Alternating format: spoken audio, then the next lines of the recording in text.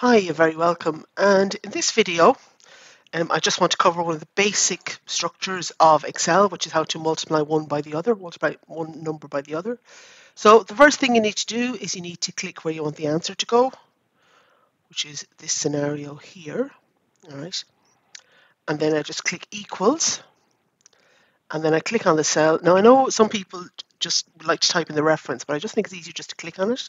And then use the symbol here, multiply, which is your asterisk, which you will find either on your number pad on the right hand side, or else if you look down at your keyboard and see the number 8, you'll see the asterisk above it, and then you need to press the shift key just to call that up.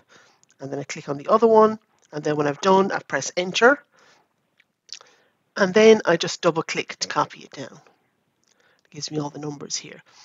Now also just to bear in mind, one of the reasons why you do this here is, for example, if I come here and change this to 100, or let's change to 10, make it more interesting. You see there, my numbers there change automatically.